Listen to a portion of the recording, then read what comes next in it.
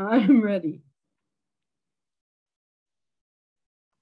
Hello, and welcome to the American Indian College Fund module program. Today we are doing Module 2, Loans and Credit, and we'd like to thank the Native American Agriculture Fund for funding these modules. On our project team is Dr. Ruby Ward. She is an economics professor at Utah State University. I am Vicki Hebb. I am a member of the Cheyenne River Sioux tribe in South Dakota, and I'm also on faculty at the University of Nevada, Reno. And not able to join us today, but a huge part of our team is Trent Tigerstrom, who's Associate Director of Tribal Extension at the University of Arizona. Hey, Ruby, how you doing today? Good. So as Vicki said, we're happy to be here. And this is module 2, but loans and credit, but this is part of a 4-module series. And so we also have tips for starting a new business. After this one is the MiFi app. It's a free app that's available on Google Play and also the Apple Store. And financial growth and management. So together, these are kind of the foundational and building blocks to really kind of have the business side and the financial side of your business more under control and giving you more information.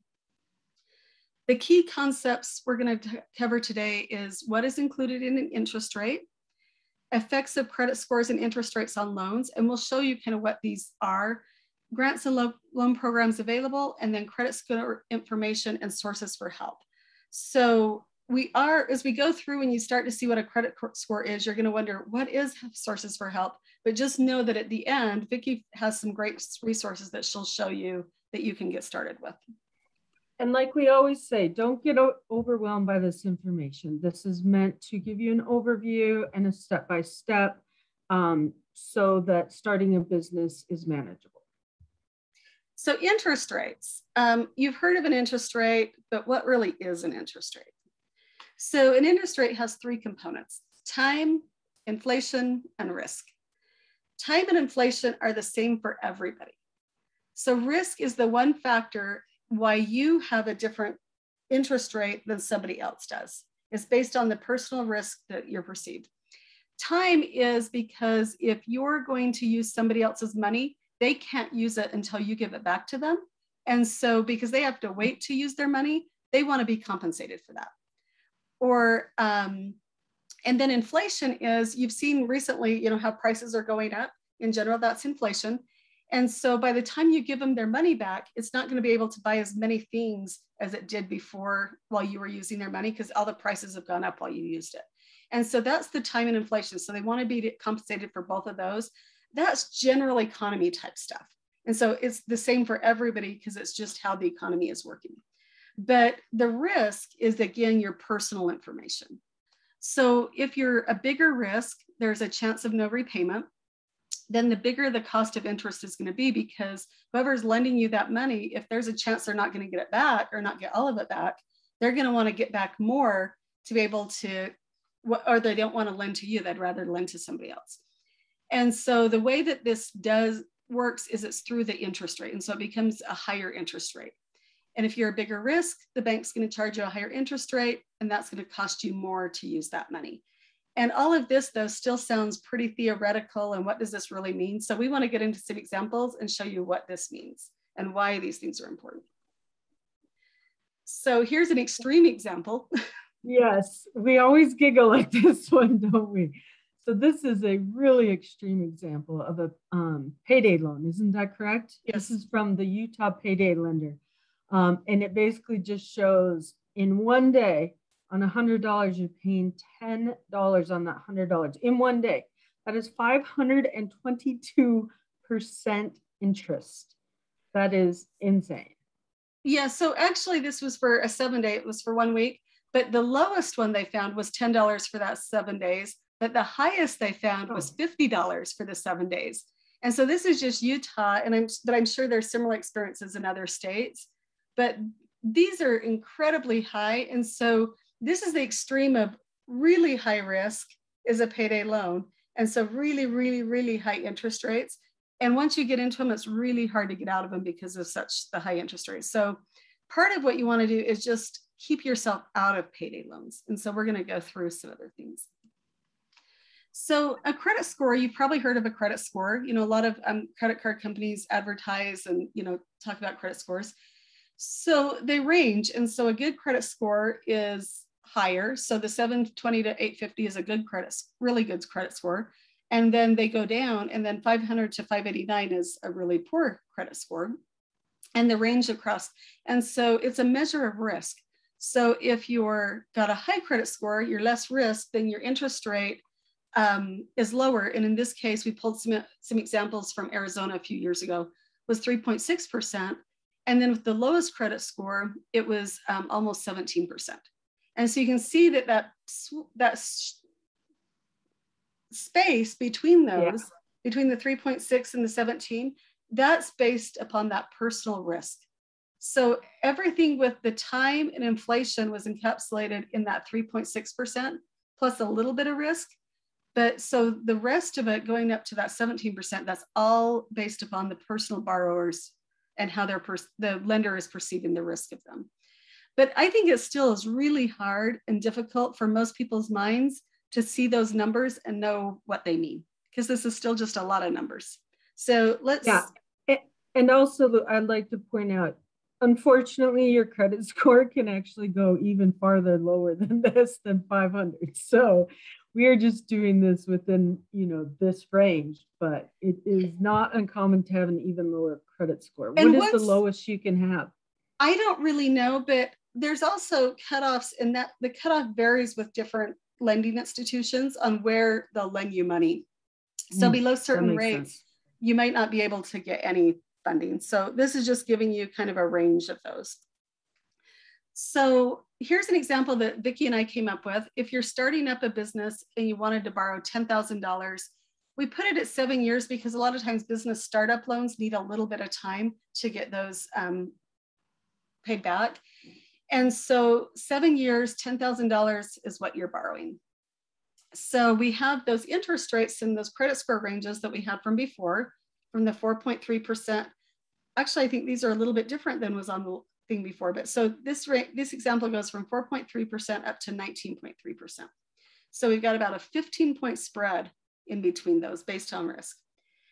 And so now we have the monthly payment listed. So it's a little bit easier to comprehend what this interest rate means, because now we can see just under $140 to just under $220. So we've got a big spread there. Yeah. But I think, and that's about $80. But I think it still is really hard to kind of get your mind wrapped around what might this mean for my business. So let's do a little bit more. So here I just converted those payments into paid each year, because you're going to make 12 payments per year. So this is going to be those payments. And you can see now that on that $10,000 loan with really good credit, they're going to be paying $1,000 less than the people that are down in this range every year. And wow. And you know, if you think of that in terms of a startup, that's $1,000 right there that could go to something else, equipment, you know. It could also make the difference between the business being able to make their payments and not make their payments, you know, depending on how they do. But it's going to be a lot harder to cover that extra $1,000. Definitely. I also thought that sometimes just dollars in general are harder for some people's minds to kind of look at. And so if you're thinking about your own business, or also you're working with somebody else, then this sometimes putting these dollars into something that has more meaning to you can be helpful to just kind of figure out what that means. And so in this case, I put them in terms of hours worked. And so I used a $17 per hour rate. And so the monthly payment, $138, means at $17 an hour, you'd have to work 8 hours. And then that gets a little bit, you drop down, it's another hour, not quite, you know, and then you come down here, it's another hour, another couple hours here, we're getting a little bit bigger. See, down when we get into these ranges, see, we're getting bigger jumps. Like from here to here was a lot bigger jump. And so they're saying this, you know, you put it into a category that you're pretty risky. And so down here, you've got to work 12 and 13 hours. And so 13 to 8, that's 5 extra hours a month. And sometimes, well, that's just 5 hours, but this is 5 hours for one thing, for one $10,000 loan. And also 5 compared to 8, that's a lot of extra time just because of your interest rate compared to, because 5 is like 2/3 of the $8. If we look at that per year, and so this is just the hours you'd work per year, 97 per year with good credit, and then 154 with bad. So that's a difference of 56 hours. So the 56 hours seems a lot more meaningful. You know what I mean? That's over a week of your time. And then here you can see that paid each year, it's almost $1,000 more that you're going to pay. And that actually works out to be 56% more that you're paying with because of just that risk, the perceived risk. That's so significant. And this is such a great example because there's so much effort and time involved in doing a startup. And those are hours that could be, you know, putting your energy focused elsewhere into your business or back into your family. Yeah. And this was a $10,000 loan. And so some businesses are going to start up with higher loans than that. You know what I mean? Yeah. If this was a $50,000 loan, that would be 560 hours, or 5 times 5 would be 250 hours. So you start to think about how many, you know, you're starting to, as these things start to build up, or you have more and more different types of loans or higher amounts and stuff, it can get even worse. So,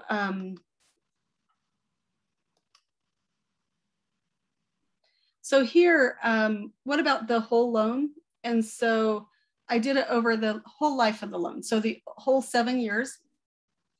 And I think that it's really interesting to look here in this total paid, because that really is what should be meaningful, because that's the amount of money that you've got to pay back.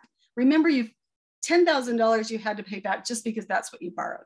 Everything above the 10,000 is your interest. And so that's why we see the 11,602 here. And then that 1,602 is everything above the $10,000. And so here at this 4.3%, most of what you're paying back is that original 10,000 that you borrowed. And we've got about 16% overall that we're paying in interest. Down here, with the lowest credit score that we have on this range, it's 18,000. So in addition to that $10,000, you're paying back another 8,311 in interest. And so that's 83% of that $10,000. Yeah. And you're going to pay an additional 83% in interest. Where up here, you were only going to pay an additional 16% in interest. And the difference. Yeah, that's phenomenal, because you're almost paying, you know, $2 for every dollar that you have just borrowed. Mm-hmm. And so over time, it's that interest. And so sometimes, you know, you look at it here and well, it's really extreme. But I think when you just pull out the interest and see what that credit score is doing, the part of it it's affecting the interest rate, you can really see that this is 419, over 400% higher with the bad credit. But the whole loan is 58% more. And that's because the $10,000 is the same for everybody. You've got to pay back that $10,000 that you borrowed. It's that interest and that risk that's causing the rest.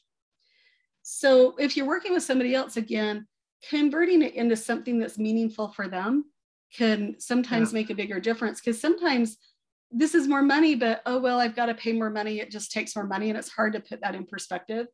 But when you look over here, over just in interest, you're going to have to work 400 more hours at $17 an hour with the higher interest than the lower interest.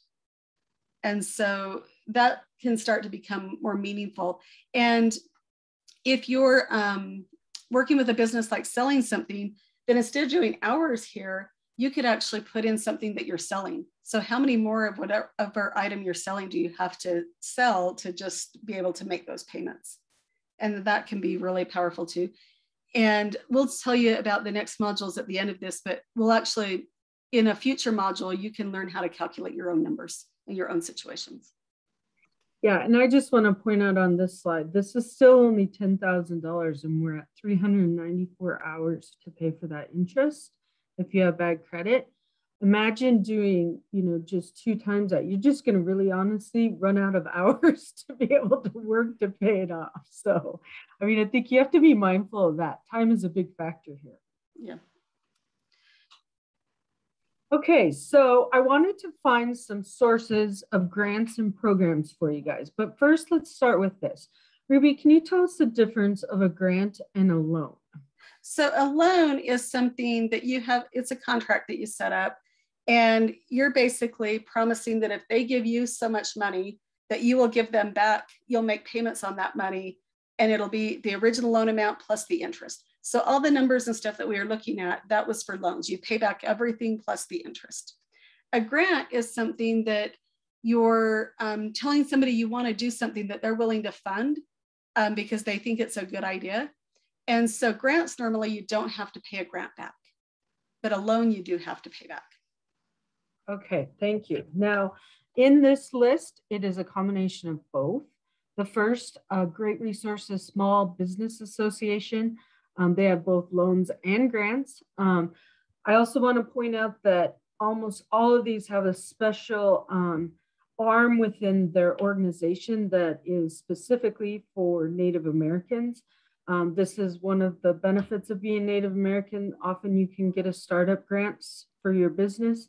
We were talking about this earlier, Ruby. Is it a lot of work? Probably. We'll discuss this a little more on the next slide, but with that, the hard work pays off. The next one is a loan. This is through the USDA Farm Service Agency. This will probably be your lowest interest rate loan that you will ever find. And again, we'll get into that a little bit more on the next slide. One thing, Vicki, I just wanted to interrupt a minute. So USDA Farm Service Agency, these are for agriculture loans. And so these are normally, things that you're doing with agriculture, so farming, ranching. They can get a little bit into, I think, processing and stuff, but they have restrictions. Small Business Administration, loans and grants, those are for all other types of businesses. And so if you, depending on your type of business, FSA is going to be your source if it's agriculture related, SBA will be your source if it's not. Yes, excellent point. The next one is business resources for Native American entrepreneurs. This one also is just going to be for, your general business startup. The next one is the IDRS Acorn Project. This is small business grants for Native Americans. With the next one being the National Center for American Indian Enterprise. This one is a very comprehensive organization, and they're dedicated to not only giving grants out, but for helping you do a business plan, any kind of business planning that you might need, they offer it there. First Nations Grant Seeker Resources. This is from First Nations. They'll do grants to organizations as well, but they do have a resource for giving grants to Native Americans starting a business. There's also the National Congress of American Indians. They have a grant program through them. Another one, and this one is just ag-related, but the Intertribal Agriculture Council has a CDFI. And the CDFI is called Occupton, and they will give grants to ag producers. So there's many resources out there. I'm sure I didn't get them all, but know that there's help out there in not only planning it, but in, hopefully getting one of those grants so that this startup isn't quite as complicated as it might be. Okay. So all of these are going to have their own little details. And so the devil is in the details with stuff like this. And as Vicki said, all of them are going to take time. You're going to have to go through hoops. It's probably not going to be a one-shot thing where you give them everything and they tell you an answer. It's probably, you may have to go back multiple times and, different things. And so we can't go over everything and all the little details of all these programs because there's even more that we haven't included here. But this is just a list to get you started. And I would just go on to all their websites, start exploring, see what, in general they want to fund, what their requirements are, other types of things. When can you apply for them? Is it any time? Is it one time a year? You know what I mean? Just kind of Good go point. through there and find some details on them. That is a great point, Ruby. On a lot of these, there's a deadline. So you need to be aware of that deadline because also the application is going to be probably very extensive. Yep. Okay, so this is the one I'm referring to. So this is the USDA FSA loan. Again, it's probably going to be your best interest rate, even better than if you had a perfect credit score. But again, this is only ag related. So on this one, there is a lot of paperwork, but that interest rate right there is probably the difference of you spending, well, let's look at the hours of interest right here, Ruby. It's a difference of just, already one work week. I mean, so, and that's just on $10,000. So, I mean, I think that, well, and that's just if you have really good credit. So Vicky's saying, if you have good credit here, then your hours of interest over that loan is going to be 94 hours. But with the FSA, you're even better than that. So you're only going to have to work 54 hours. So that's a 40-hour difference. But FSA may also borrow to you if you're down in some of these ranges. You know what I mean? And so that can be even a more dramatic difference. So I think Vicki and I have both heard people that said, well, I started to use FSA, but it was just taking so much time and they wanted so many different things that I decided it wasn't worth it because I don't have hours to put into that. And we're always thinking in the back of our mind, well, yes, you do, because you have more hours later on. Yeah, I mean, we just went from the FSA to the good credit score. Look at the difference of 54 to 489. I mean, that's probably what, 1,000% difference. So, I mean, I think that everything worthwhile takes hard work. I will tell you in our situation, we switched to FSA about 3 years ago. All the paperwork I am seeing, and we're in about our third year now, is paying off. It's helping me. It's helping me be a better bookkeeper because, with FSA, you make sure and you have, all of your supplements, basically your whole business plan, because you're giving all your numbers. If a cow dies, you let them know. You always know where you're at. And for me, that always being in the back of my mind helps me daily make better decisions for our ranch. And if you're working with, as a consultant, with some other businesses and stuff that are trying to get started and stuff, and that's part of what you do, illustrating some things like this, if they're resistant to use some of these other sources of credit that takes extra time, can be a way to just say, hey, it's worth it for you. I know that it's going to take some time, but it's worth it for you in the end. And so just to kind of give people, so you don't have to say, just trust me, it'll be good. But you can actually kind of show them some of the information. Absolutely. Okay, so working on your credit score. So we talked earlier, there's such a thing as having bad credit and no credit. So if you're younger, or if you're working with a younger person that hasn't established credit, it's actually a good time for them to establish credit right now with a small business loan. Even, let's say they're making jam, even just the, $300 to get an industrial mixer, and then you're starting to get your credit score. So there are programs to help you with your credit score. I have only listed the ones that are credible on here. I think if there's one takeaway on your credit score, it's to keep an eye on it constantly. There's no quick fix for your credit score. However, in this day and age, I know I log on to my Discover account weekly and my credit score pops up. It's just right there. And I'm pretty sure many of the other websites for credit cards have that as well. We do want to warn you that there are many out there that say there's a magic fix for your credit score, and there is not. This is you build your credit score or you fix your credit score over time by being consistent with your payments and timely with your payments. And that is what creates a good credit score. Yeah, and sometimes if there's some things on your credit report that are incorrect, then sometimes just going through the effort and the work to get rid of those things, to call the companies and say, hey, this is incorrect. I don't owe this anymore. Can you take this off my credit report? You know, and so there are some things that can help you with that, but it's what Vicki just said, these are great resources. We can't go into everything in this little short module, but it's what we do want to give you is just resources that you can check into and kind of find some answers for yourself. We want to put you more in control of the process, but give you starting points so that you're not just floundering around trying to figure out where to look for anything.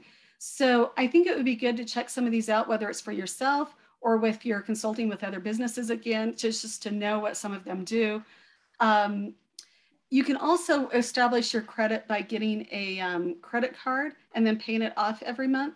However, you need to be careful with that. You know what I mean? And you really have to keep track of what you're putting onto it so you can pay it off every month. You know, almost treat it like a checkbook. You know what I mean? That I have to pay cash for these things because you've got to have that cash available. But it can work there. Also, if you have, I've heard of situations, every lending institution is different. I've heard of situations where if you can work with an actual person at some of them, rather than it just goes into, you know, like a system and the computers make the decisions, that if a lot of your credit, bad credit is because of like one health issue that you've been paying off over time, but it's just sitting there on your credit report because you owe it, that sometimes they will do things and disregard that one thing. And then, you know what I mean, work with you on that too. So every lender is a little bit different. I think it's also worth talking to more than one person, even if you don't use all the resources that Vicki showed you for, that might have lower or credit rates, or also have grants that you don't have to pay back. I think even like looking at different lending institutions within your area, you know, sometimes, you know, maybe one bank will charge you a higher interest rate than another bank. Maybe a credit union will be willing to loan you a small amount of money so you can establish your credit where you couldn't get that from a bank. And so just kind of, it's not an overnight process, but it is something that you can see that's really valuable to yourself and to your business. And so it's worth taking some time. And I think I want to point out as an example, as Ruby just said, but the communication is key here. Just talk to who you're trying to lend from. It's very common for Native Americans to have a healthcare issue, and IHS does not pay timely on that bill, and so it gets reflected on yours. And so this is a very specific example of exactly what Ruby's talking about with health, but it's not, I mean, it's very common for everyone as well. So, so here's our take-home messages. Lower credit scores mean higher interest rates. Higher interest rates means it's going to pay more. You're either going to have to work more hours to pay for it. It's harder to make your business profitable. And it may be worth it to spend some time on some of those other sources of funding that may have more effort on your part to get them, but it's worth it in the end for you. So every business is different. Every situation is different. So that's why it's important to develop your own plan, and kind of your own, and part of that plan is your own financing plan. So last week, we talked about tips for starting a business that really kind of gave you some resources for starting and developing your business plan. And then today we talked about loans and credit. So it's really kind of some tips and information on creating your financial plan, or the start of it, like how am I going to think about financing my business? And we're going to, the next couple of modules is going to go into more details on ways that you can actually do calculations on that financial plan. So this week was the overview. You need to kind of know the overview concepts before we could go too far. Next week is going to be the MiFi app, which is a free app on Google Play and the Apple Store. And so it's going to allow you to calculate these loan payments in terms of whatever interest rate or terms or anything you provide. So if you find different information, you can start putting that in. And then for the financial growth and management is where you're going to put your whole financial plan back together. And so kind of understand how that works together. And we've got some tools and tips and tricks for that too. So this is just together, it's really just give you some resources either for your own business plans or for helping somebody else create their business plans, both the financial and just the business plan in general. And